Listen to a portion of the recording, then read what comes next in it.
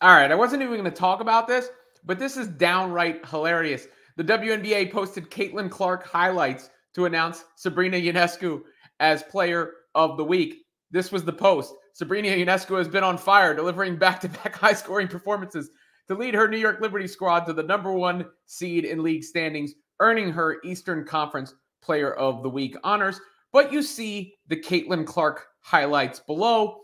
Of course, the post has since been deleted. Which obviously was going to be the case. Look, I'm not really mad about this. Sabrina had an excellent week. The Liberty were 4-0 during the week. We're at the point now where Caitlin Clark's production is going to speak for itself. You know, it's undeniable. Again, you know, I've talked about her. She's going to finish second for the MVP. I have basically no doubt in my mind at this point. She's obviously going to win the Rookie of the Year. That is a lock. That conversation is over with. I think she'll be the Player of the Month in the WNBA as well. Obviously, some fans were taken aback by this announcement, given that Caitlin just broke the record for most assists in a game ever. Most assists in a game ever. She also generated more points in that game than anyone ever has. Now, I could argue Sabrina is a more complete player than Caitlin.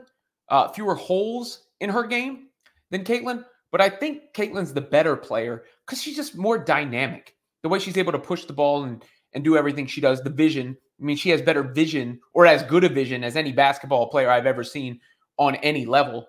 Male, female, NBA, college, European, FIBA, whatever, on any level, right?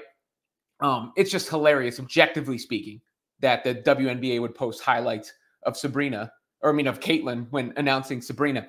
Of course, A'ja Wilson won it for the Western Conference. She continues to win over and over again. By the way, both Sabrina and Caitlin Clark apparently turned down the three-point selection for the All-Star game, so that answers that question.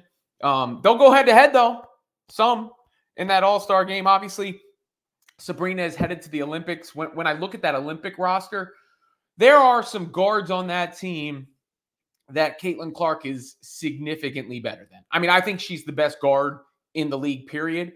But Sabrina is excellent and a great all-around player. So when I'm talking about the rest of those Olympians, I'm not singling out Sabrina whatsoever. Caitlin's going to get a chance to get her licks back with Team WNBA. And there's only so long she can be held back from the awards, from the recognition. I know she didn't make the Olympic team. I know some people think, she has been made to pay a penance, if you will, for the hype and notoriety she came into the league with. But that's starting to all crumble because everybody's seeing what she's doing out there. You see it from the broad fan base now. It's undeniable. And maybe even the social media managers couldn't deny it because they posted the wrong highlights.